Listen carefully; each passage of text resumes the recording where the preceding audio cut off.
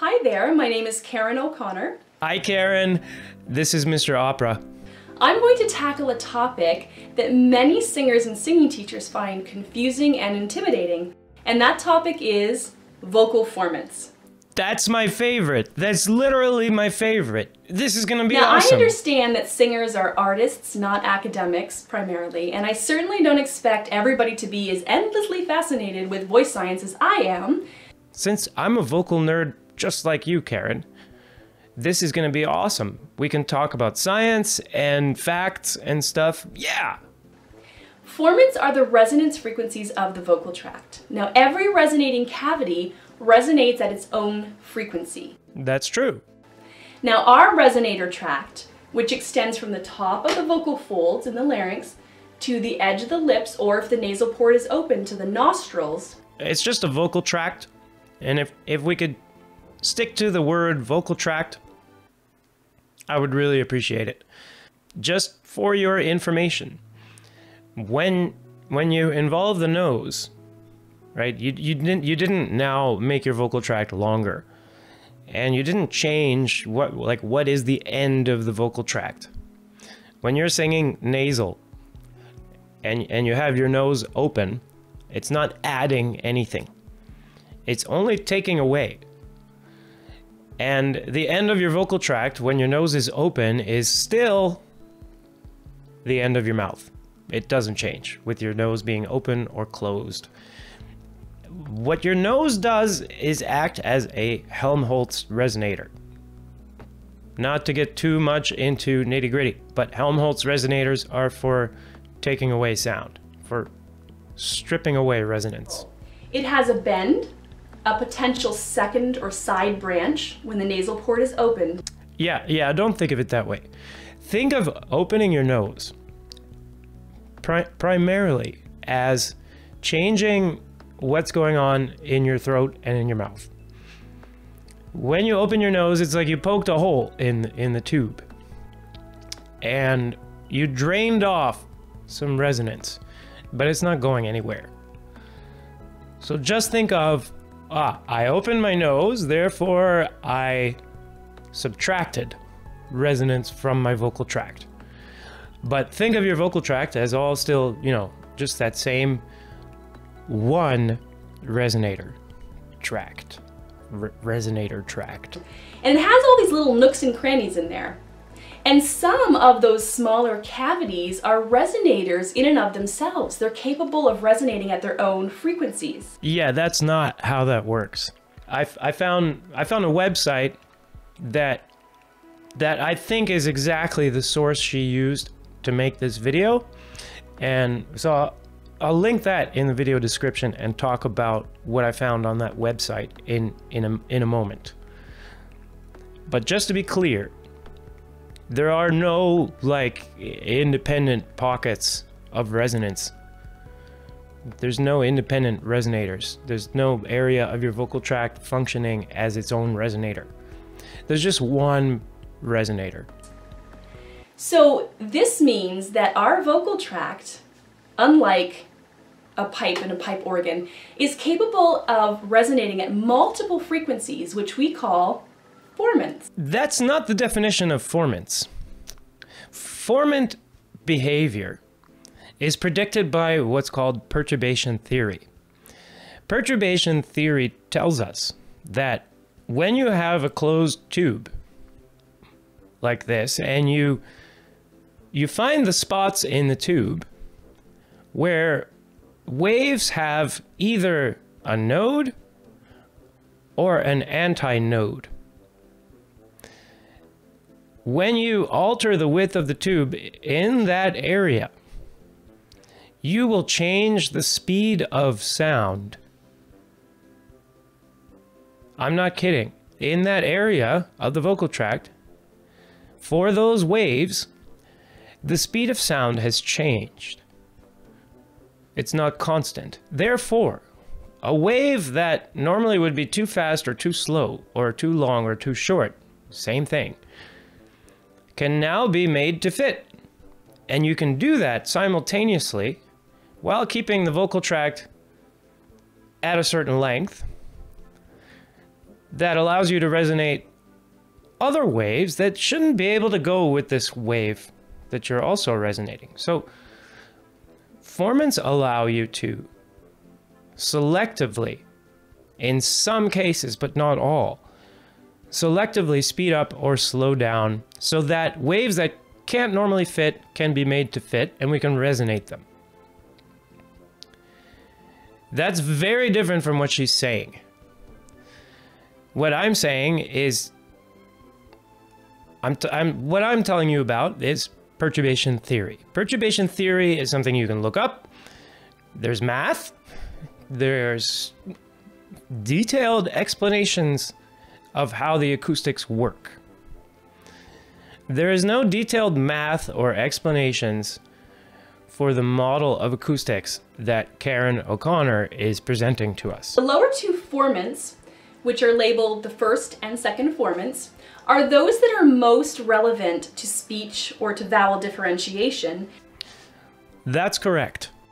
Now, for today, we're going to refer to the entire resonator tube or tract as the vowel cavity or the vowel space. I want you to keep this in mind, that she seems to know. It's just one. Just one cavity. Now, many singers and even some teachers mistakenly associate vowel formation with the mouth only.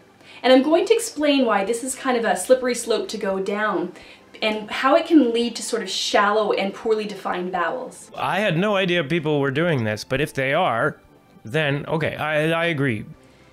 Now, let's just say, for the sake of simplifying this topic, that the pharynx, which is the largest resonating cavity of our vocal tracts and therefore resonates at the lowest frequency, is the first formant space, while the oral cavity, which is the second largest resonating cavity, is our second formant space. Oh, Karyn. I don't even know where to start with this. This is just completely incorrect. That's not how formants work.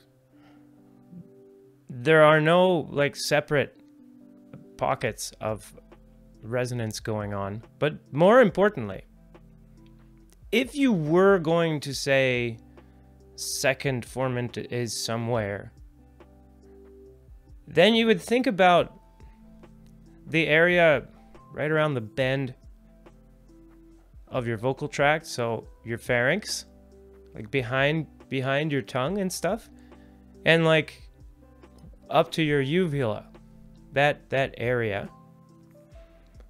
That area of your mouth can detune the second formant from the first formant. So you can make changes in there that will alter the second formant, but not the first formant.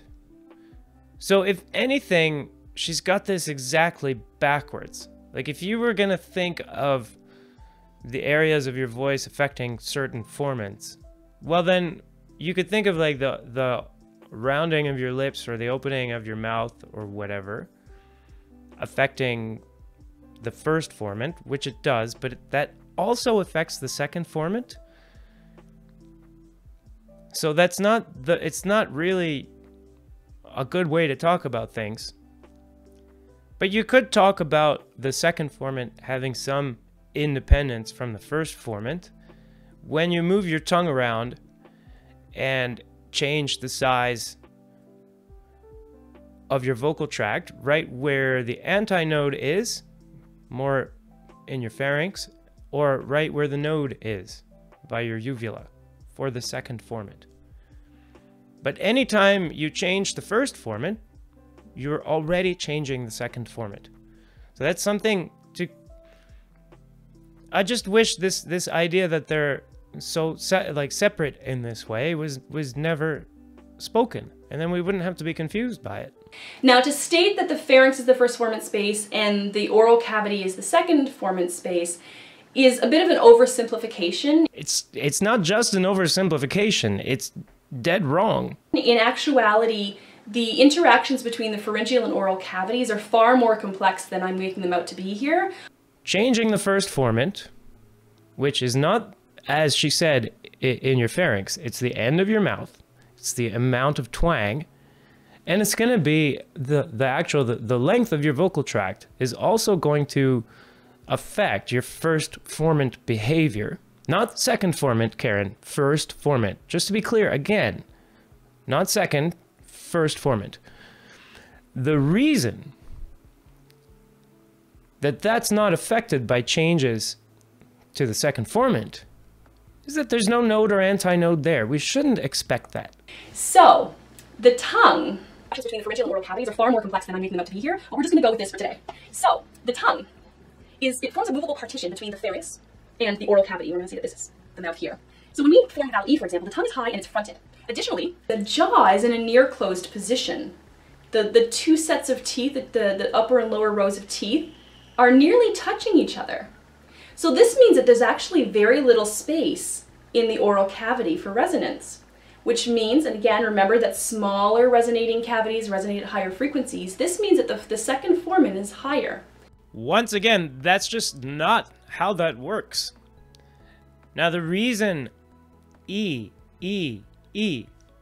has a higher second formant, or the reason we can say that, is because the space between my tongue and around my uvula, around my palate there, got smaller. But we can also say that it has a lowered second formant because the opening of my mouth is smaller. One of those things raises the second formant, the other one lowers it. So we can't really say something like, you know, your second formant is here, your first formant is here. That whole idea, it's not that it's a simplification, it's that it's wrong. It's just wrong. And it's not actually simpler. It's not simpler to tell people that your first formant is in your throat and your second formant is in your mouth. All of their experiences are going to contradict that. They will notice that rounding their lips lowers all the stuff you've been calling the first formant. That's a problem. And it's a problem not of simplification. It's a problem of having exactly the wrong information. If you think that reducing this resonant space is only raising things because smaller spaces have higher pitches, then you're not realizing that every time your lips get closer together, your first formant is going down. And that every time the area just underneath your uvula gets smaller, your second formant is going up. But not necessarily by itself. So at the same time, if you were, for instance, putting your tongue back just behind there into your pharynx, where there's an antinode, then making that space smaller, we're talking about the same space, and you're making it smaller, but that version of making things smaller makes the pitch go down. Again, not because we're changing the size of containers inside of our vocal tract, but because of this formant behavior that's predicted by perturbation theory, which I invite you to look up and read about. It's a lot more intuitive, maybe, than people like Karyn are leading you to believe. They keep telling us like how scary and frustrating this is, and how complicated, and how you need these simplified versions. But the simplified versions they give us are not really any simpler. They're just less correct. Now the ah vowel is on the opposite end of the extreme here. The tongue is low and back. Additionally, the mouth is open and the jaw is low, which means that there is an incredible amount of resonating space in the oral cavity, which makes it resonate at a lower frequency. It's not just that she got the labels wrong. It's that she gets the labels wrong, and then she's also teaching you a version of the laws of physics that doesn't make any sense at all. And she's teaching you these weird rules, like a bigger space is gonna always lower the pitch. And the problem is that you actually need this information to be correct. If you're looking for strategies to lower the first formant by opening your mouth, you're not going to get the results that you're looking for. At the same time, however, the tongue hump and its root have now encroached upon the pharyngeal space, making this space smaller, and therefore the first formant frequency resonates at a higher frequency. Again, it's not about making a space smaller. Well, I mean, it is, but only if that space is an antinode. If that space is an antinode and you make it smaller, that's going to lower things. But right near your tongue, you know, when you go higher, towards the uvula, a little bit more forwards, constricting that space is going to make things brighter. Nothing to do with encroaching on the resonant space and we need more space to have more resonance. Doesn't work that way. Now, before I get too much further into this topic, I do need to take a moment to explain what harmonics and overtones are. Harmonics are the product of the sound source, and in the case of a vocal instrument, the sound source is the vibration of the vocal folds, vibrating vocal folds. When the vocal folds come together and air begins to pass through them, they vibrate very rapidly, which chops the upsetting air into little puffs, which in turn creates a buzzing sound. Now, that buzzing sound is a complex tone made up of multiple frequencies, which we call harmonics. The lowermost harmonic is also called the fundamental frequency, or the fundamental, and it's also called the first harmonic. It's what we perceive as pitch because it's the loudest of all the harmonics, and the other harmonics are labeled as such. Listen to this first sound. And now listen to this second sound. Which one sounds higher? The first one, right? But that's really weird. The first sound was a tone of 440 Hertz. The second sound was comprised of a bunch of tones, all of which were 500 Hertz or above. And yet, the second sound sounds lower than the first. That's really strange. I'll link the video about this in the description. You should really check it out. But just to be clear, that's not true what she says. You can have one of your harmonics actually be louder than the fundamental, and we're not suddenly going to hear your pitch being 1 octave higher or even 2 octaves higher. It just doesn't work that way, and we don't hear necessarily the fundamental as whatever is the loudest harmonic. So this brings us to the question of how formants and harmonics interact with each other. We're essentially changing the frequencies at which the resonator resonates. Yeah, that's pretty correct. I mean, we know already that she's got all the details wrong about this, but nothing is incorrect in this statement, really. So in doing this, this enables us to raise or lower those vowel formants. And our goal ultimately is to try to raise or lower them so that their frequencies align or match the frequencies of one or more of the harmonics of the voice source. Well, that's formant harmonic couplings is what she's talking about. And that's not really the only reason that you're using formants. You're also using them just, you know, to make your vowels and stuff. But yeah, that's also correct that you have to combine your formant behavior with the pitch that you're singing, and that's what allows you to kind of maintain similar coordinations and raise the pitch and lower the pitch and change vowels and all that kind of stuff. That's true. And when that happens, when they do converge, when they come together, that creates a more powerful sound, and it's more resonant, it's more rich, and intelligibility is also assisted. Formants are how that works. But just to put it to you this way, if it's possible to have the first formant and the second formant mixed up and mislabeled, and still run one of the most successful voice teaching businesses around. How much do you think voice teachers are actually using this? Now, we have no control over the harmonics except to change our phonation frequency. That is, to change the pitch at which we are singing.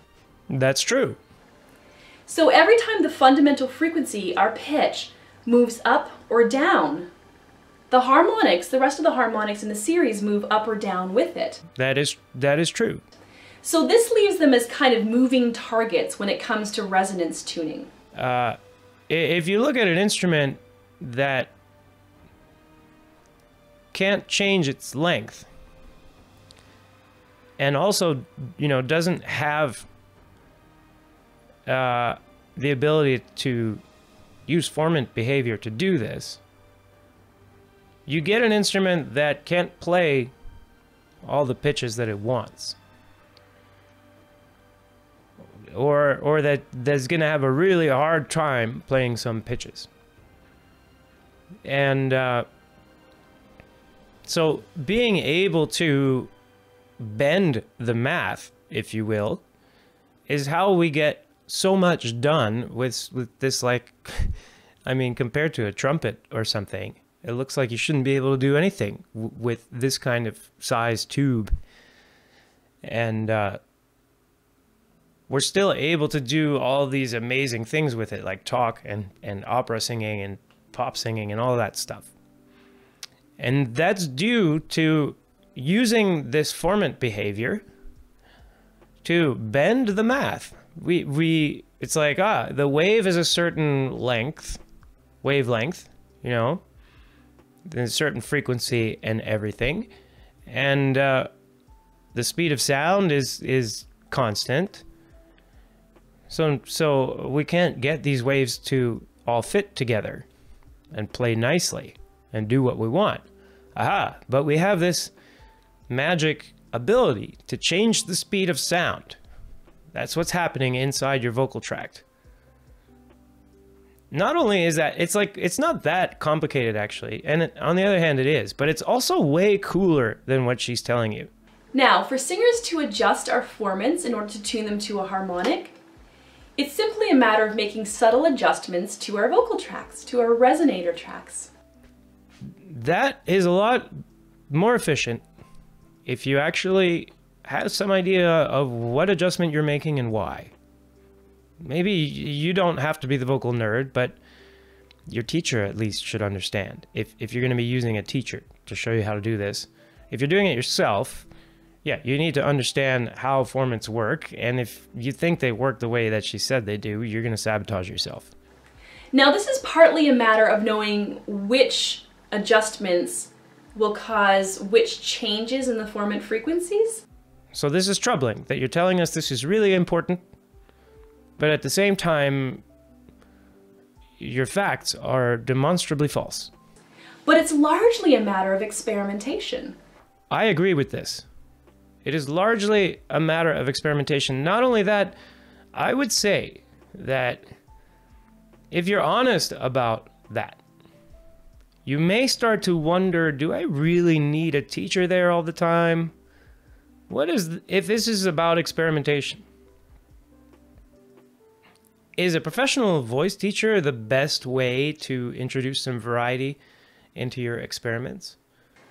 Now, for centuries, singers have been learning to tune their resonances, and their teachers have been helping them do so without an understanding of what formants were. I wanted to make sure that Karyn was standing by this information, and because her video is 5 years old, and I didn't want to just crucify her over this old video, you know. So I reached out to her, and I recommended she put a disclaimer on there, just because it's old info, and maybe she understands now that this stuff isn't true. I found her response actually, though, quite troubling, but then also interesting. So in her response, she singled out a point in the video where what she's saying happens to not be completely untrue. But oddly, you know, if you just kept it took less than a minute from the point where she told me to start watching before she said something that is like completely false. At the same time, however, the tongue hump and its root have now encroached upon the pharyngeal space, making this space smaller, and therefore the first formant frequency resonates at a higher frequency. It's really obvious to anyone who's singing that, you know, you pull your tongue back and put it in there and it lowers the formant. You can hear it go down. And then that's also completely in agreement with, you know, if you just Google perturbation theory, they'll show you, and I showed you on the screen here, you know, where these nodes and antinodes go that belong to each formant. So on top of using this kind of lawyer's defense, which is fine, like I understand if someone out of the blue, after you've been praised by you know, all these vocology people or whatever for your video, someone comes out of the blue and says, "Wait a minute, this is all pseudoscience." I mean, you're not gonna be too happy about them being there. So I understand, and but the next part of her response is actually what triggered me to get a little bit more interested and dig a little bit deeper on where this information came from. Now, at first I thought she must have gotten this from a webpage called voicescienceworks.org. And if you go to this webpage, you can find page after page of junk science, pseudoscience. Quite a bit of it, including like an explanation of how you know, a bigger drum is going to have a lower sound than a smaller drum, a lower pitch. And so they're telling you that because it's a smaller container, it has a smaller pitch, and the bigger drum has a bigger pitch because it's a bigger container. And remember that smaller resonating cavities resonate at higher frequencies. But that's not how that works. The pitch of a drum is determined by the drum head, by the dimensions of the drum head, not the thing that it's attached to. So that, I mean, really full of bad information on this site. And I thought she must have gotten it from them. You know, they have crazy stuff, like, but they have diagrams that correspond to the pseudoscience model of acoustics that she is referring to. They even go as far as putting water bottles there and saying, imagine like your voice is different compartments, and you have these water bottles full of air, and you're going to change the size of these water bottles. And they say that the water bottle in the back must be the first formant, and then the one in the front must be the second formant. I figured she got her information there. But in her reply, she gave me a clue that made this whole thing suddenly maybe a lot bigger than I thought. She used the name-dropping technique, or the appeal to authority, if you will. And she pointed out that if I really have a problem with her acoustics, then I should take it up with some experts like Ingo Tietze and like Johann Sundberg. And she mentioned 2 more names. I was really confused by her mentioning Ingo Tietze and Johann Sundberg because both of these people have talked about perturbation theory. So both of these acousticians would be more than familiar with what I'm saying here and what these mistakes are in Karyn's video. But she also mentioned 2 more names. One of those names is Dr. Ken Bozeman. So when I saw this Pan American Vocology Association logo on the voicescienceworks.org site, I started to wonder, maybe is this information coming from Dr. Ken Bozeman? Is he the one spreading this pseudoscience? So I checked out Dr. Bozeman's website, and I also found this clip from an interview he did with Karyn using exactly the same language. So the language from his website states that the first or lowest formant is very much influenced by the pharyngeal throat part of the vocal tract, while the oral cavity has a greater influence on the second formant. Formants 1 or 2 are also perceived or felt somewhat more in the pharynx and mouth, respectively. That's exactly the same pseudoscientific model of vocal acoustics that Karyn is talking about. They are distributing this information to the general public and educating people using this pseudoscientific theory as a basis. That is a really huge problem. And I'm a little bit in shock right now as I make this conclusion for this video. So I don't know what to do next, actually.